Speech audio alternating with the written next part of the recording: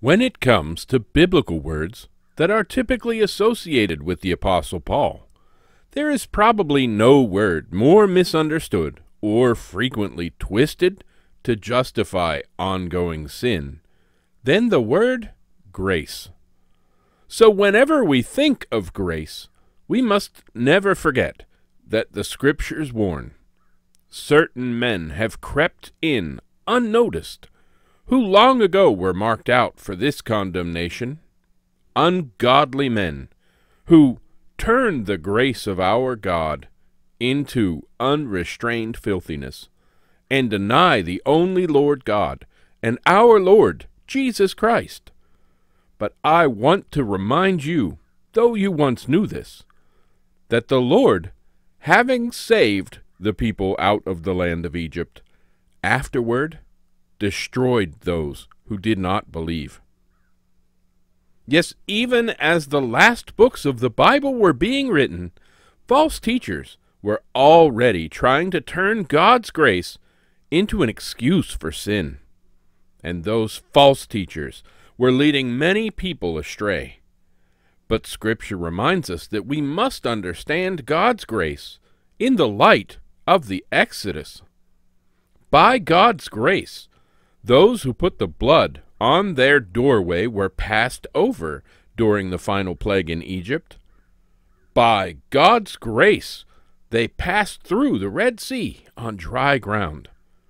By God's grace, they received the promise of a land flowing with milk and honey. And by God's grace, they heard God's voice and received God's commandments when he descended to Mount Sinai. With signs and wonders, like manna and quail, God poured out his grace on the children of Israel when he took them by the hand to lead them through the wilderness. Meanwhile, Paul wrote, with most of them God was not well pleased, for their bodies were scattered in the wilderness. So the Apostle Paul warned. Now these things became our examples, to the intent that we should not lust after evil things as they also lusted, and do not become idolaters, as were some of them. As it is written, the people sat down to eat and drink and rose up to play. Nor let us commit sexual immorality, as some of them did, and in one day 23,000 fell.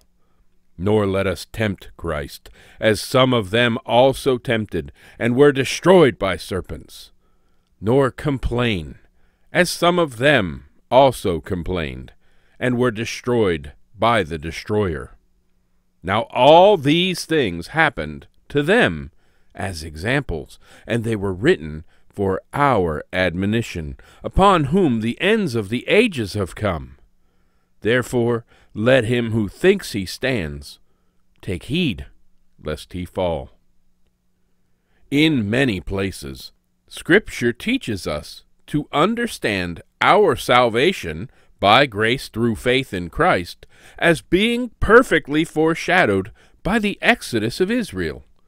And when we see God's grace in the context of the Exodus, we realize that we must obediently cooperate with God's grace and continue turning away from sin if we are to inherit the promises. This is why Paul plainly stated, "What shall we say then? Shall we continue in sin that grace may abound? Certainly not. How shall we, who died to sin, live any longer in it?" Therefore, before we even begin to discuss grace, we must state from the start, grace is never a reason to disobey or to discard the moral laws of our God. No, when Scripture contrasts justification through the law to justification through grace, we will see that the Levitical law was what was being discussed, never the moral law. So, with Paul we can say, "May anyone who teaches otherwise be accursed, for they are teaching a false gospel." And with that warning issued, we must understand, It's not Scripture's fault that so many people misunderstand grace. No, the Bible teaches us everything we need to know about true biblical grace. In fact, if we search out the Greek word most often translated into English as grace, it appears in the Apostolic Scriptures 156 times, and it appears in the pre-apostolic Septuagint 78 times. However, when you search an English translation for the English word grace, you will find, instead of the word grace appearing 234 times, it only appears 129 times. Therefore, the careful student of the Scriptures must ask, where are all of the missing passages about grace? And the answer to that important question can be seen in passages such as Luke 1:30. In Luke chapter 1 verse 30, within each of the following English translations, the Greek word for grace was translated as favor.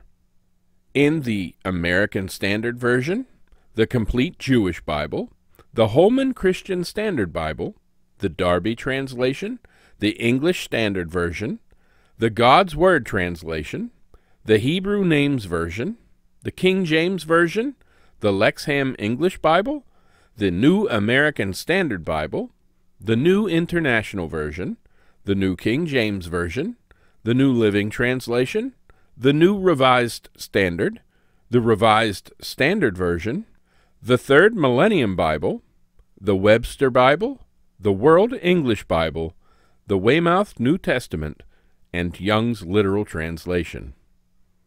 But all of these same translations render the same Greek word into English as grace in passages such as Ephesians 2:8, where it is written, "For by grace you have been saved through faith, and that not of yourselves, it is the gift of God, not of works, lest anyone should boast." Obviously, the answer to the question, where are all of the missing passages about grace, is the Greek word for grace is inconsistently translated. But most importantly, we must understand, it is translated in an inconsistent manner to reinforce the faulty theological suppositions that have developed over time surrounding the concept of grace. Meanwhile, the Greek word Paul used in Ephesians 2:8 was transliterated into English long ago. And the fact is, most of us would easily recognize the sound of the Greek word Paul used. We transliterate the first letter of the Greek word Paul used, the letter chi, that looks like the English letter X, into English as CH.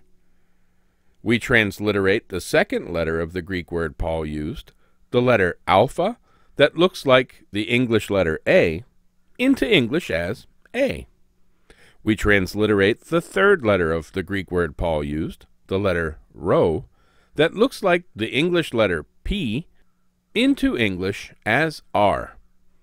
We transliterate the fourth letter of the Greek word Paul used, the letter iota, that looks like the English letter I, into English as I. We transliterate the fifth letter of the Greek word Paul used, the letter tau, that looks like the English letter T, into English as T. And we transliterate the sixth letter of the Greek word Paul used, the letter iota, that looks like an I, into English as I. So, when we sound out the English transliteration of the word Paul used in Ephesians 2:8, we see Paul used the word charity. Now, we typically write that word with a Y at the end, and we have slightly modified the meaning of the word over time. But even though Paul would pronounce the word a little differently, with a k sound at the beginning, Paul would definitely recognize our modern word, charity, as very similar to the word he used many times in his epistle. And we get a glimpse of the original meaning of the word charity when we look at the second definition listed in Merriam-Webster's online dictionary, where they describe charity as benevolent goodwill. Please note the similar definition listed under the word favor, which they define as friendly regard shown toward another, especially by a superior. You see, the words charity and favor were once closely associated linguistically, but over time charity took on a specific context of generosity and helpfulness, especially towards the needy or suffering. Therefore, favor is now the better translation of the Greek word that is frequently but not consistently translated into English as grace. Now, many popular teachers these days define grace as unmerited favor. Therefore, Merriam-Webster's online dictionary reports the definition of grace as unmerited divine assistance given to humans for their regeneration or sanctification. But we need to consider if the word unmerited belongs in an accurate definition of grace. The word merit is defined as a praiseworthy quality or virtue, or character or conduct deserving of reward, honor, or esteem. So, unmerited favor would be favor given without regard to the quality, virtue, character, or conduct of the recipient. Now, with this definition in mind, the first time the word grace is used in Scripture, the Bible records, "I will destroy man, whom I have created, from the face of the earth, both man and beast, creeping thing, and birds of the air, for I am sorry that I have made them." But Noah found grace in the eyes of the Lord. This is the genealogy of Noah. Noah was a just man, perfect in his generations. Noah walked with God. In context, it would seem that Noah found grace in the eyes of the Lord because Noah was a just man. Therefore, this passage does not seem to be teaching the concept that grace is unmerited favor, since it specifically lists the virtuous character of Noah. Also, the word found, used in English translations of Genesis 6, comes from either a Hebrew verb that means to find or attain to, or a Greek verb that means to find a thing sought. And Noah is recorded as one who found grace in the eyes of the Lord, meaning Noah's conduct was involved in how he received God's grace. Therefore, the first mention of God's grace in the Bible includes information about the virtuous character of the recipient of God's grace and a verb that indicates the recipient found God's grace. Yes, as a shipwrecked mariner floating in the sea might look to the horizon for a ship to rescue them from their troubles, people can seek for and actually find grace.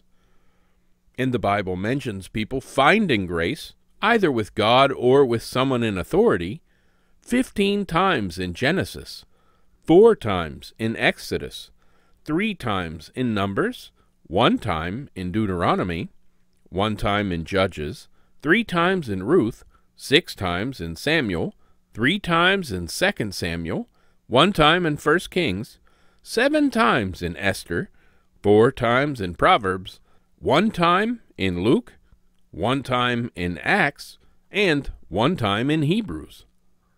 But finding is not the only verb ever associated with the word we translate as grace. No, there are other verbs connected with the word we translate as grace or favor in God's word. In Acts chapter 13, Luke records, "Now when the congregation had broken up, many of the Jews and devout proselytes followed Paul and Barnabas, who, speaking to them, persuaded them to continue in the grace of God." The word translated as continue is epimeno, and it means to stay at or with. So Paul and Barnabas found it necessary to persuade people to remain or abide within God's grace. Just as a rescued mariner must remain on the ship that rescued him to safely make it home, we must continue in God's grace to the end, with patience and endurance. Also, Paul and Timothy found it necessary to write to the saints in Corinth. We then, as workers together with him, also plead with you not to receive the grace of God in vain. Now, the word translated here as receive actually means to take hold of. Therefore, God's grace is not only something we must continue in, it's also something we can take hold of. And if we take hold of God's grace, but neglect to continue in God's grace, we prove we took hold of his grace in vain. Or in other words, when the glorious ship of grace arrives to save us from the murky waters of sin, we must choose to take hold of the rope of salvation if we are to be rescued and lifted from our hopeless condition.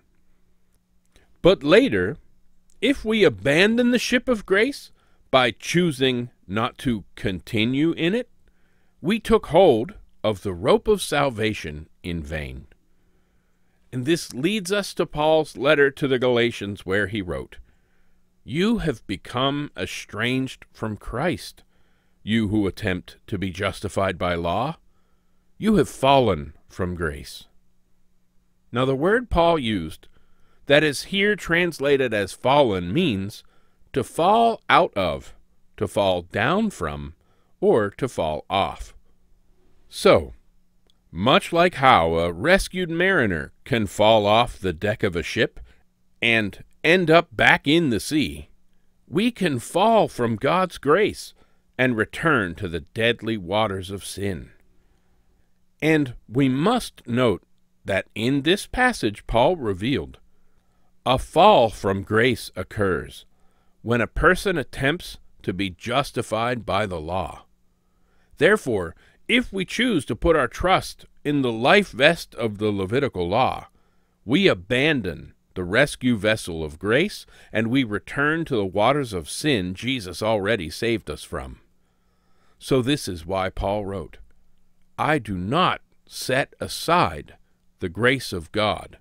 For if righteousness comes through the law, then Christ died in vain."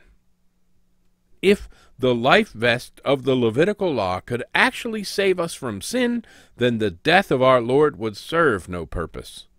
But just as a life vest cannot supply perfect dryness to anyone floating in the water, or carry that person to their anticipated destination, the law cannot make anyone righteous, nor can the law convey us to the promised land. The moral law that reveals the difference between the righteous and the sinner is like the surface of the water, revealing the difference between the wet and the dry. And only those mythical people who have kept the moral law perfectly could ever say they didn't need Jesus to save them. The judicial law is like a series of warning signs floating on the water, posted to caution against the consequences of being wet. And while judicial laws can help protect a society from totally drowning in sin, the judicial law can never save an individual from sin's murky depths. And the Levitical law is like a life vest, given to keep people from drowning in sin until rescue arrived. But those who choose the life vest of the Levitical law over the salvation Jesus Christ is offering will eventually die in their sins. None of these items can make a sinner righteous, and none of these items can carry us to the promised land. No, they can only serve to define, warn, and temporarily preserve until the true Savior arrives. Therefore, if anyone turns back to the Levitical law for righteousness, they set aside, reject, or refuse God's amazing grace.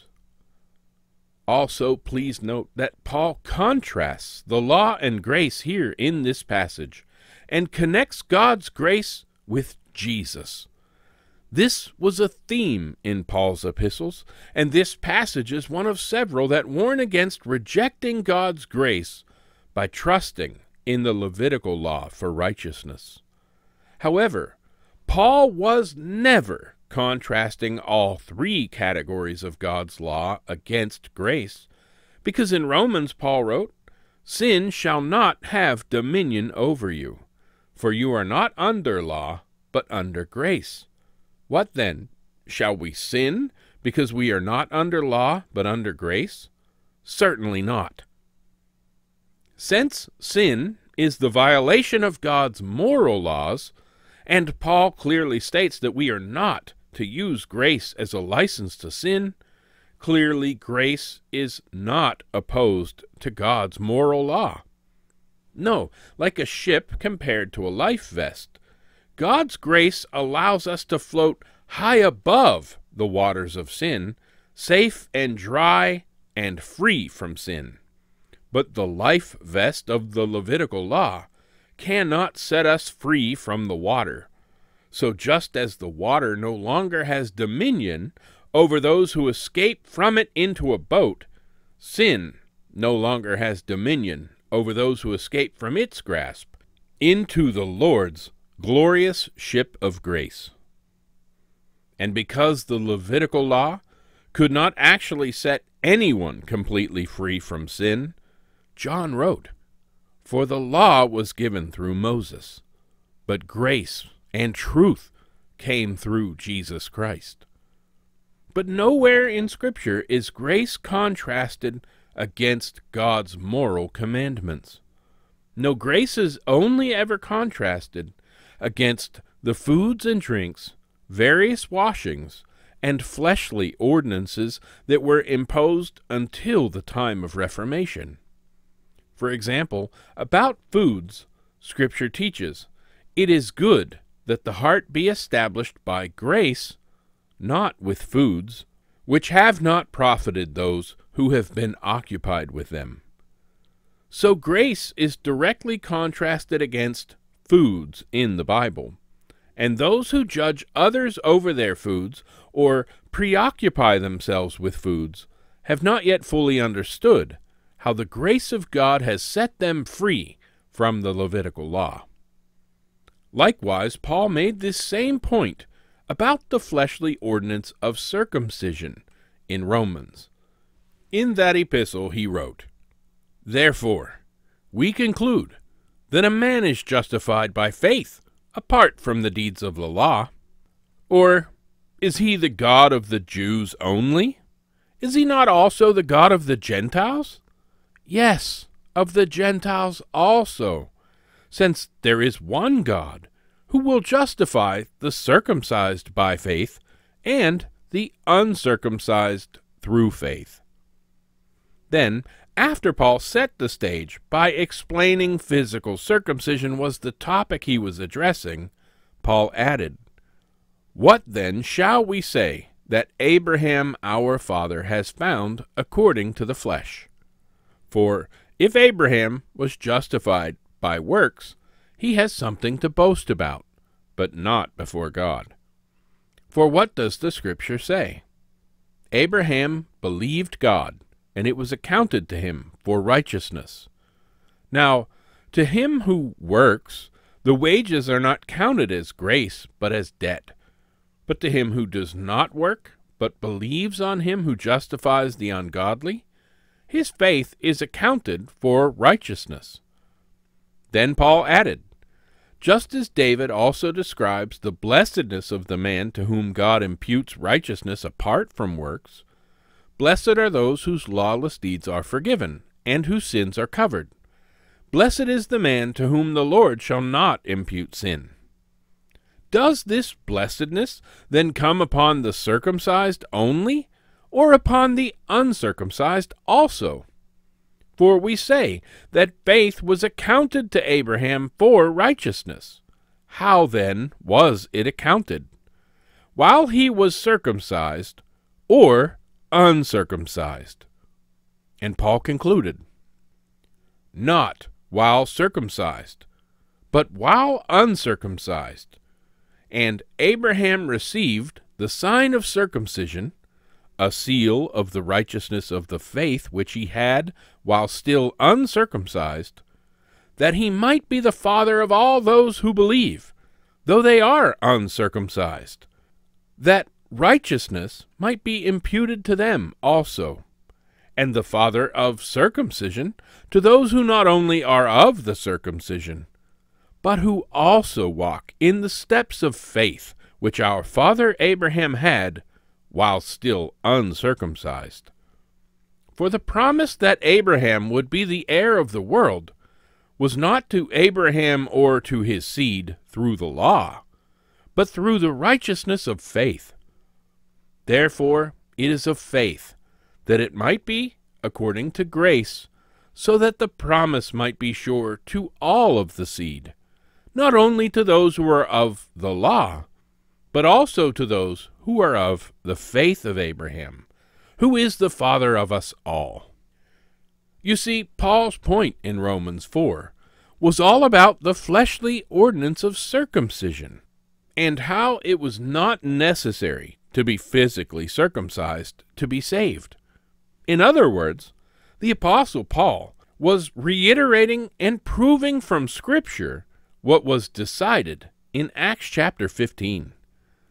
So when we see grace and faith contrasted to the law and works, it's never a discouragement against obeying God's holy commandments. Certainly not.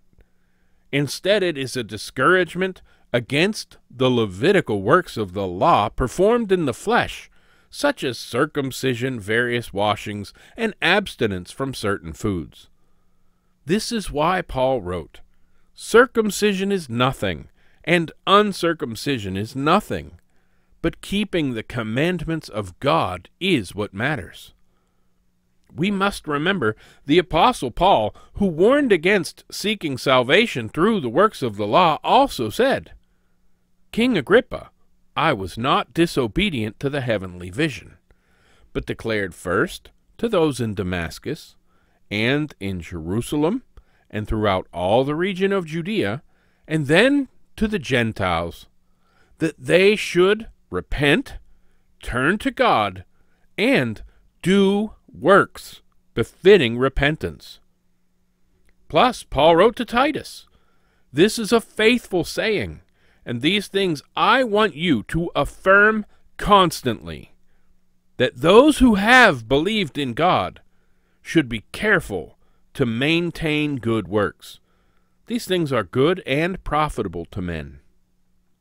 Untaught and unstable teachers who preach that Paul taught against good works don't understand.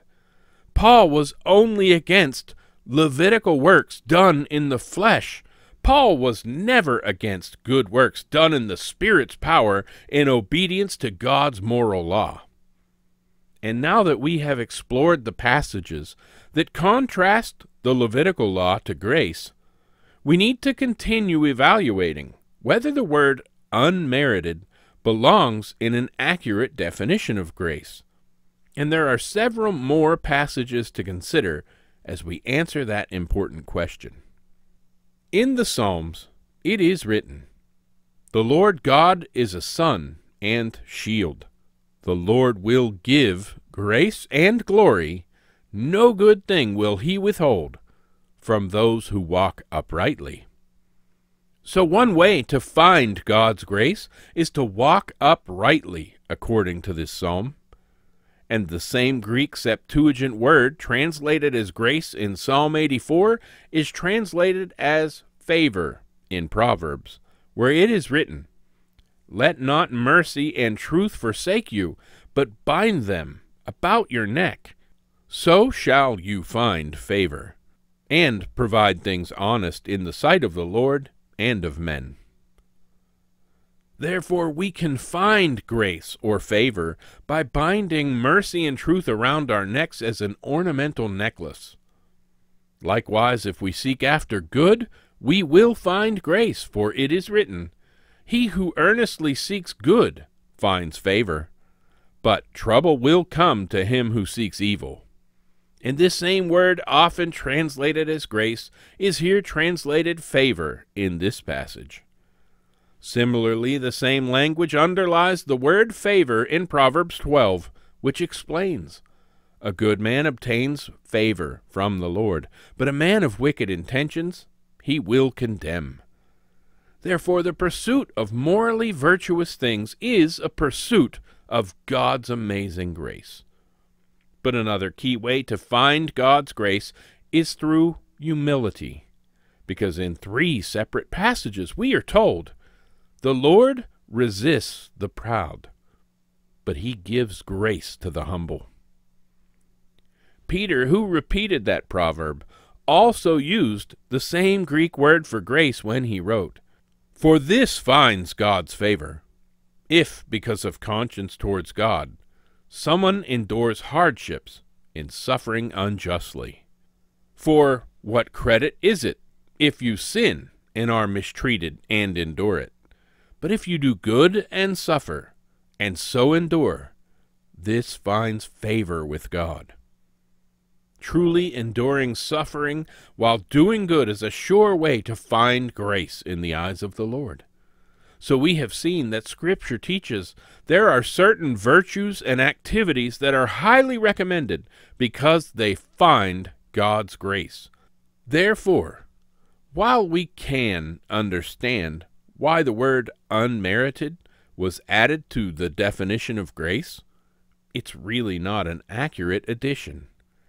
Instead, a better adjective to describe how God's grace is never owed to anyone, and God could rightly judge every human being for sinning against his moral law, would be undeserved.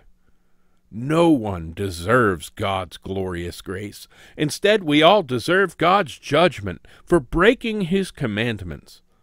But God is rich in mercy and full of grace. So God sent his Son Jesus to save us from our sins and lead us to his kingdom. And the fact is, Jesus is the manifestation of God's glorious grace to mankind, and no one can do anything to deserve salvation by faith in Christ Jesus.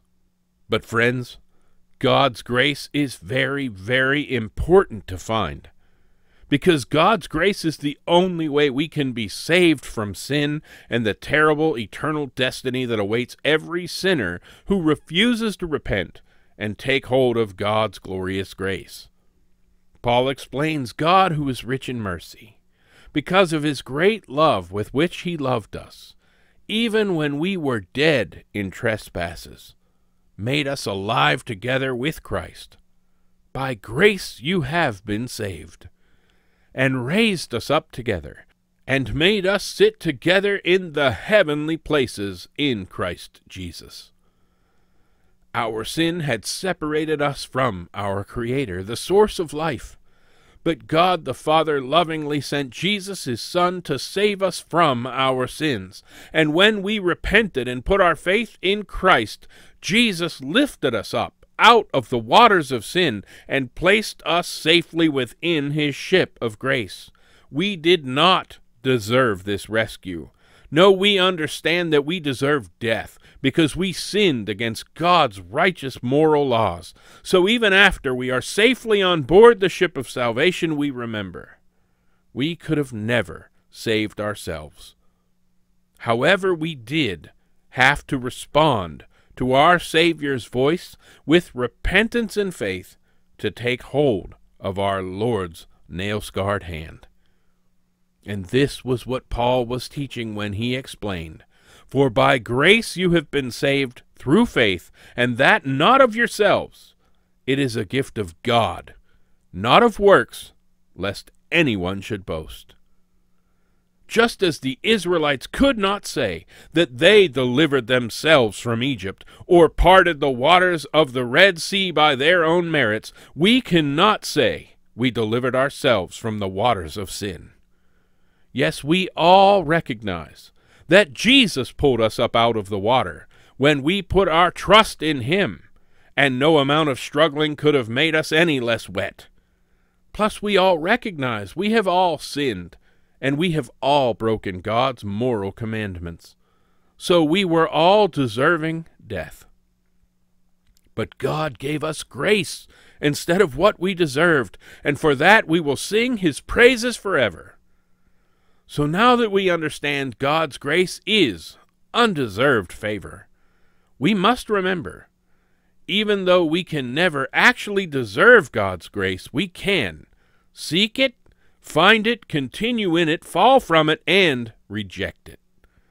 Therefore, all of us who are already passengers on the glorious ship of grace must remember to continue on that ship. And all those who are still drowning in the waters of sin must understand, only Jesus can save you from the terrible hell that awaits all those who die in their sins. So, friend, take hold of his hand today and allow Jesus to pull you to safety away from the waters of sin that currently enslave you, into dry places of righteousness and holiness that God himself dwells in. For the saving grace of God has appeared to all men, teaching us that denying ungodliness and worldly lusts, we should live soberly, righteously, and godly in the present age, looking for the blessed hope and glorious appearing of our great God and Savior Jesus Christ, who gave himself for us, that he might redeem us from every lawless deed, and purify for himself a people as his own possession, zealous for good works. And this is the true grace of God, proclaimed by the Holy Scriptures, from the very first Hebrew word of Genesis to the very last Greek word of Revelation.